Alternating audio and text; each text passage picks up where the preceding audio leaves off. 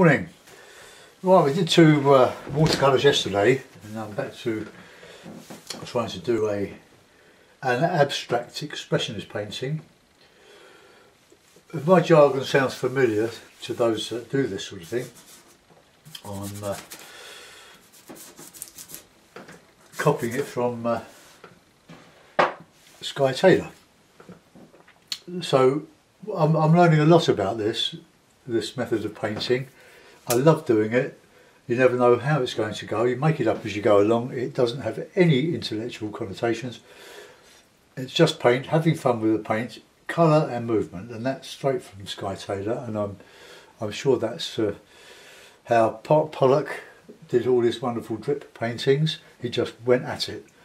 The fact that psychologists are still trying to fathom out whether there was any inner message, well, good luck to them. There's nothing in my abstract expressionist paintings. I'm demonstrating for you, or I'm on my journey and you're with me.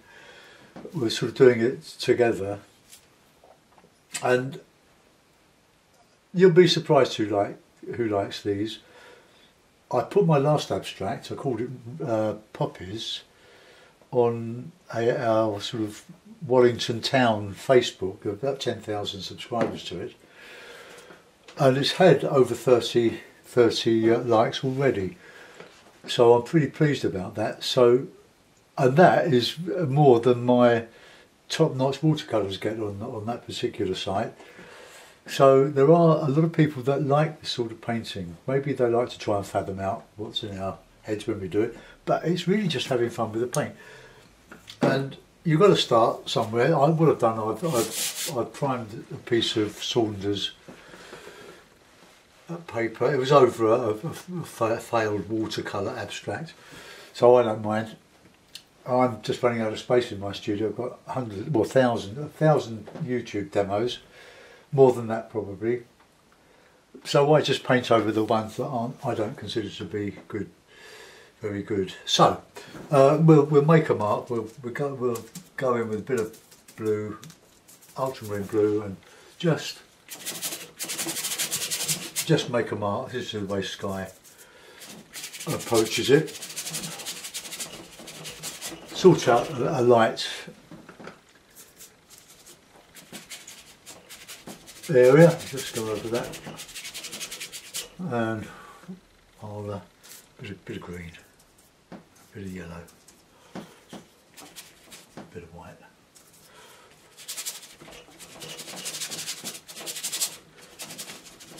I think when you start, don't go in too thick with it. You build it up as you go along. Create really, the idea is to cover the board paper canvas first, and then just as it appears to you, just go in and paint away. A bit of grey. Clean the brush.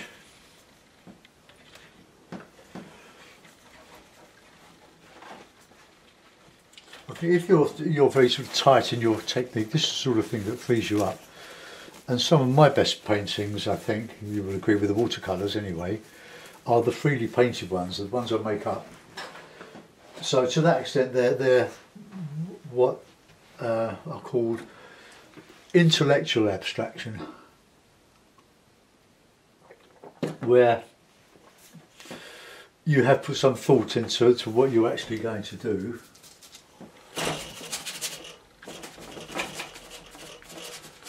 And it bears some semblance of reality, not a lot, but a bit of ochre in there. I'm not planning anything on this. This is what we used to call in the 60s a happening.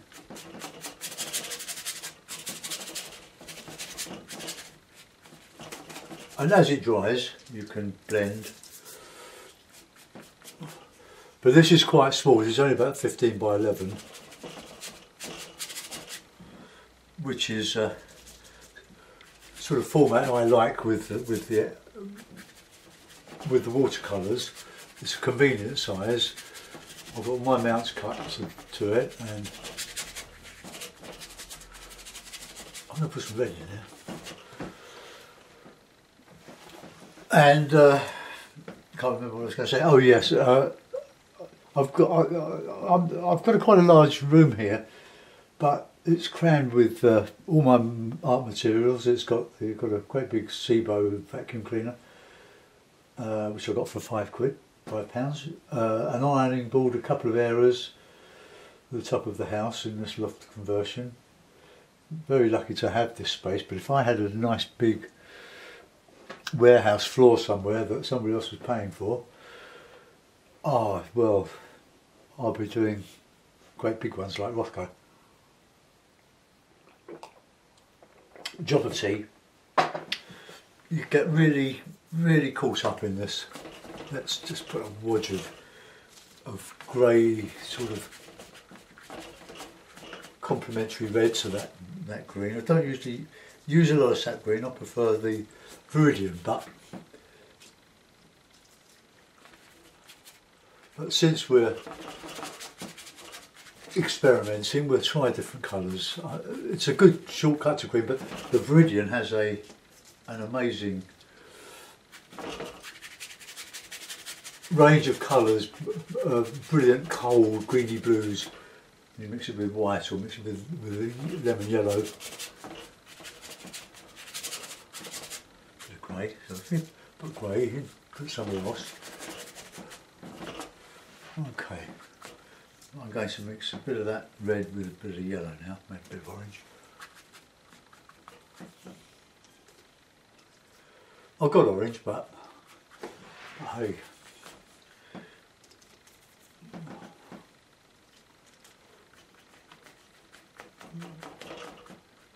Now get that nice pinky colour. Pinky sort of grey. When you mix white with anything, it turns into grey. A green grey, a blue grey.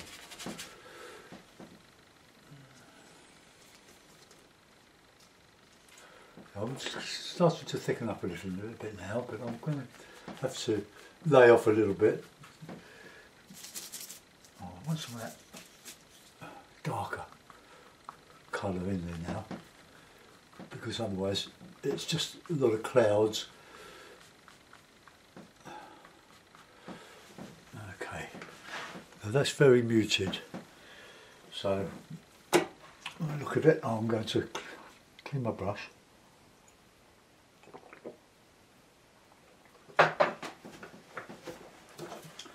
I'm not going to dip it in the water. Just squeeze out the paint. One more rag. Okay, let's go back with some nice light. I think light looks a bit better when you've got a bit of ochre in it.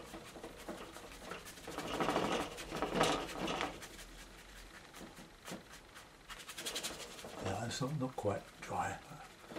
This will dry much quicker when we hit the spring. No, I didn't mean that. I wanted that red and the yellow.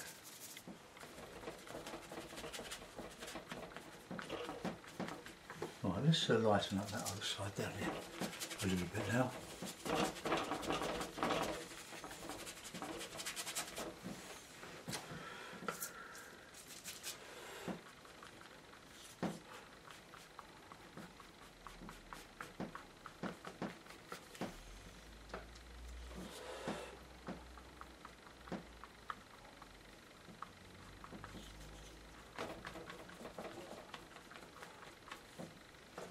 Now the other day I sort of did some push-pull type of strokes, which seemed to work and caused the poppies.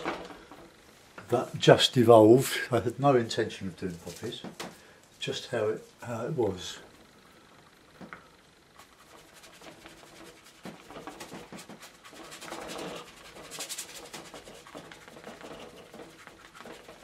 Keep working at it until something exciting happens. Colour and movement, that's the key.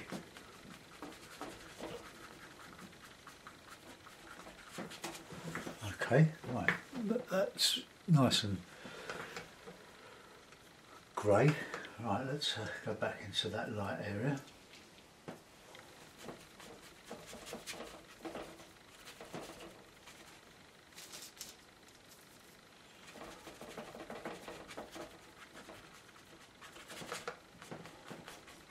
Right, a bit of blue and a bit of red.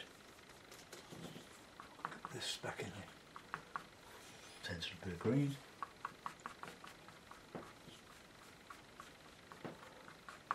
It's all going rather grey now. It's the grey painting. Mixing ultramarine with blue. Let's get it also.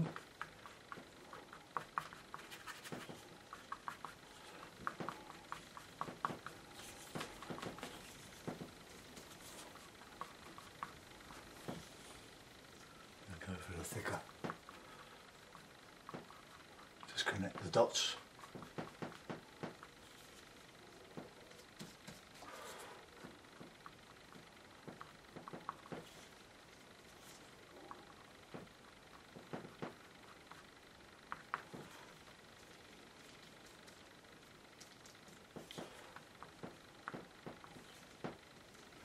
Yellow. Now white it all up with a bit of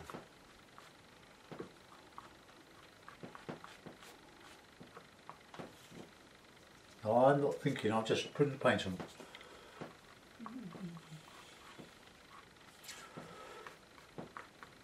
One of my subscribers, and you'll see him on Facebook, Dennis Hopkins, he's been following me for a while, and he's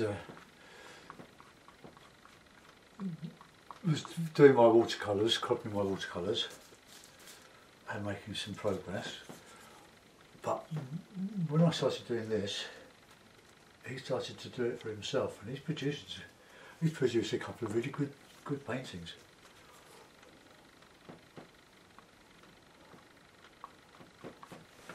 Okay, now that's coming on, there's something happening there. There's nice, pleasant light and dark, complementary colours.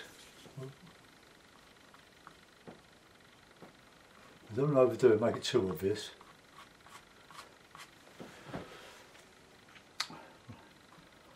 Right, I don't want to put too much detail around the edge of this. I'll use another brush. I'm using these 1.5" varnish brushes. Let's go in with a bit of greeny grey in this corner here, just to complement.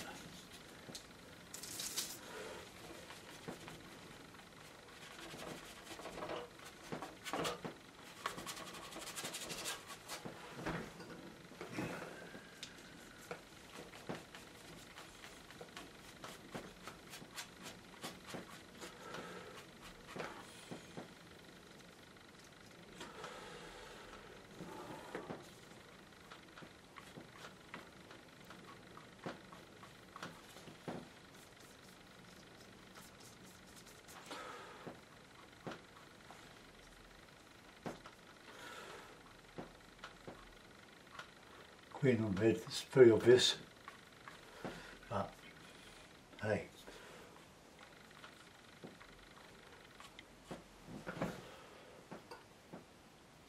Okay, let's clean the brushes.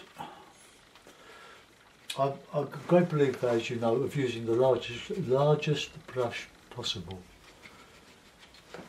and only going on to small brushes when you get desperate. Right, let's get a bit of nice ochre and a bit of white.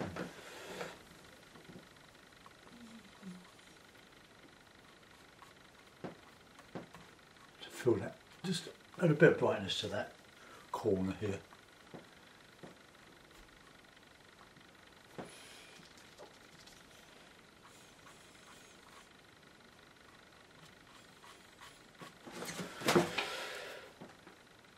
Okay, well I quite like that. I'm going to put that in the mount.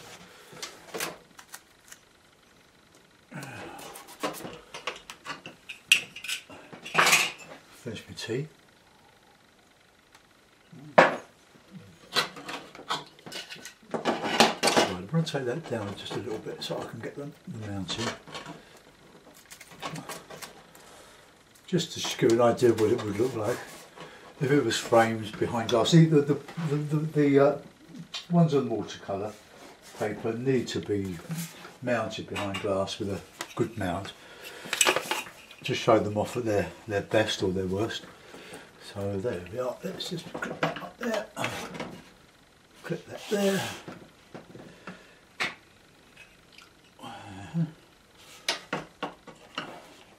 And a bit of tape at the bottom. Hold on, I'm masking you, I know. But okay, so there we are. We have another abstract. Come out of that. Sorry about the closed area in the distance. So there we are. We've got another totally, absolute original. It doesn't exist in any other painting. It's mine. And have a go yourselves. Have some fun. Sort out your watercolours that you don't like, and get the acrylics out. I use acrylics because they dry so quickly and they're non-toxic. They're fantastic paints to use. There you go. Nothing more to say about that. I hope you enjoyed it. Thanks for watching. See you soon. Bye bye.